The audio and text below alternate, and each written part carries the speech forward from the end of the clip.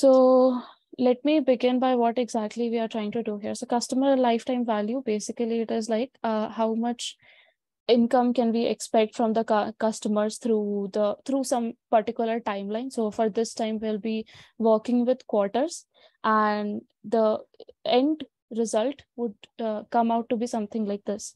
So what we are trying to do here is trying to analyze through quarters. We are trying to understand what is the total number of, like, what is the running total for that quarter and what has the increment been in that particular quarter. So that is basically what we are trying to do here. The data set is the sample store data itself, nothing. So it's the Power BI sample data itself. Yeah, so there are a couple of measures you can see that I have created with the numbers in the front. And what I'm trying to do here is whatever confusion I had when I first went through this exercise, so I'll be explaining that as well. In the beginning, what I want, so the first calculated column that I create is the first order date. Very simple one. So what I want to do here is for each individual or customer ID, I want to see what is the minimum order date. So in it itself, there is a this all except function is sort of used, which initially I was confused exactly what it does.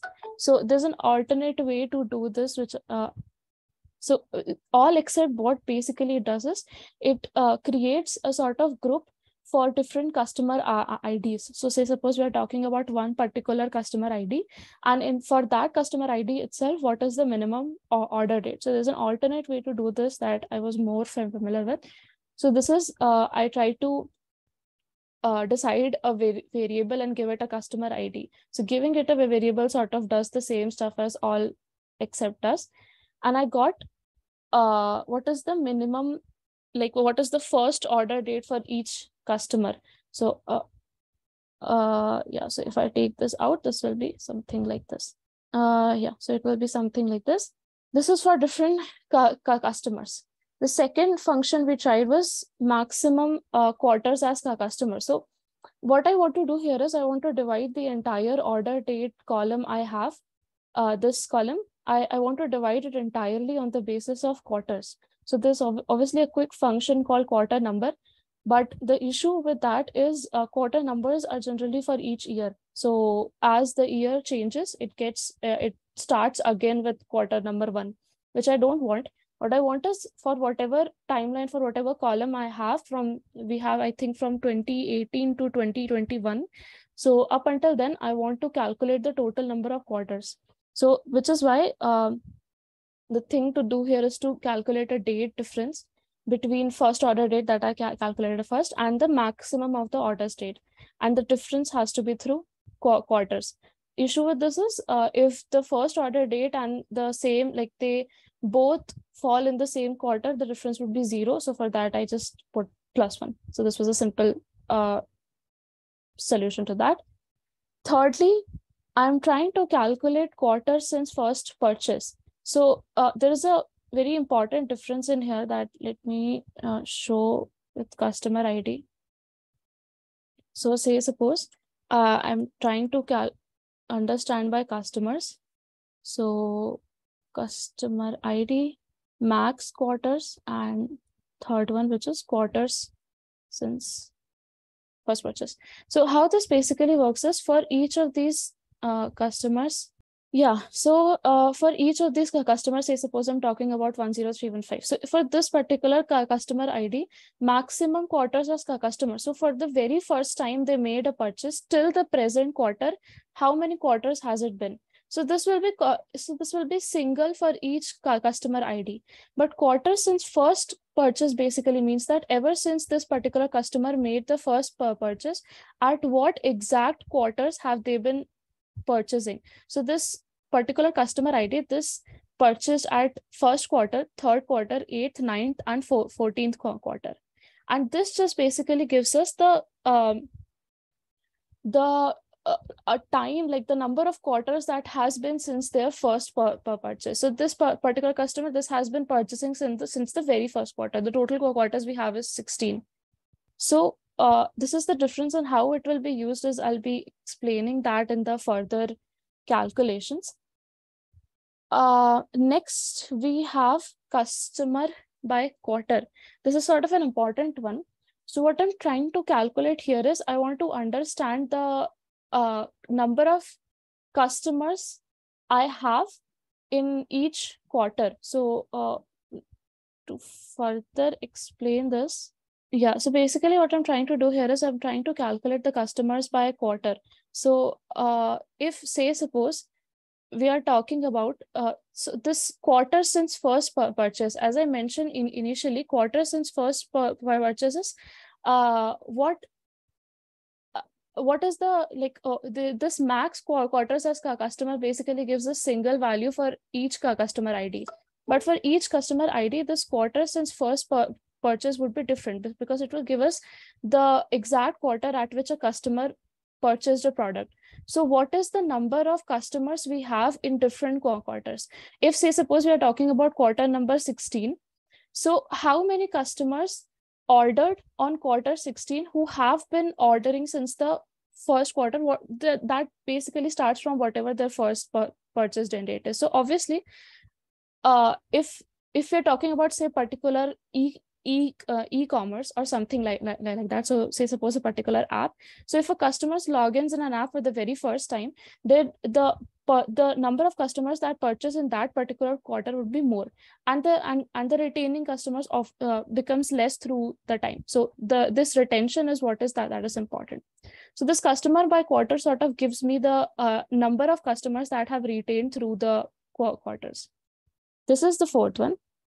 The fifth one we have here is this a simple average quarterly value, although there is sort of an issue here, which I'll explain. So average quarterly value, I'm basically trying to divide the sum by the customers by quarter. Now there is a sort of uncertainty here, because so I tried to calculate this with two functions. So this is simple sum, and with this I'm using sumx. The problem with this is in the average quarterly value, where I'm only using sum, there is the total difference. The total comes out to be this, whereas it's different in the sumx function that I'm using. This essentially happens because DAX sort of does not calculate the total amount properly through the rows when it comes to only sum function. So sumx is sort of an inherently calculative value through the rows, so through the different rows. I'm not exactly sure how they calculate these the differences, but it's sort of, so sumx sort of works like that, which is why it's which is why the sixth function, like this sixth measure that I've created, which gives me the correct sum, is something that I'll be using further. If I take you through the function, so how it calculates, sort of try to calculate the sum of the values of by the quarter since first product. So it's trying to calculate the sum based on this particular column, and the measure it's using is again the fifth one only, with the basic sum value. So it's not necessarily false, but the total value we are getting is wrong, which is why the sixth one that I've created is sort of the final one. After that, it's basically running quarterly value. This is a simple one, so I'm trying to calculate how to calculate like the sum to the next rows, which is basically calculating the sum whenever, so the quarter since first purchase, this is less than whatever the particular one is. So if you're talking about this row, if this is less than the other ones, so the rest of the ones, so it sort of calculates the sum based on that. So if you're talking about second row, this will calculate the sum of the value in this one plus when the value is less than this. So this plus this, and it sort of calculates the running quarterly value. Now, I actually also want to calculate, so the second bar that I'm showing, this dark blue bar, this is sort of an increment in that particular quarter, which I also want to show. So this I calculate through the last one, which is running quarterly value. So all it does is it sort of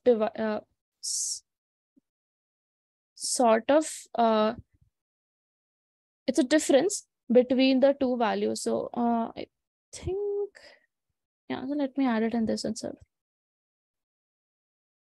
Yeah, so if I add this running one, calculate the 7th one as well. Yeah, so yeah, so you can see that we have the value in here. So I want to I want a difference between this and this. So it will sort of give me the exact increment that happened through yeah, so in that particular quarter. So once this all is done, all I wanted is a graph with quarters since first purchase. So I want the number of customers based on this the DAX I created for quarters since first purchase. So based on that, I try to have this bar, which is average quarterly value. This is the total one. And then we have sorry, this is the running quarterly value, and this is the average quarterly value for that particular quarter. So yeah, this is it. Obviously, there's a lot of formatting can be done in terms of data labels and stuff, but yeah, this exercise was majorly focused on DAX, and I wanted to show this for that reason only.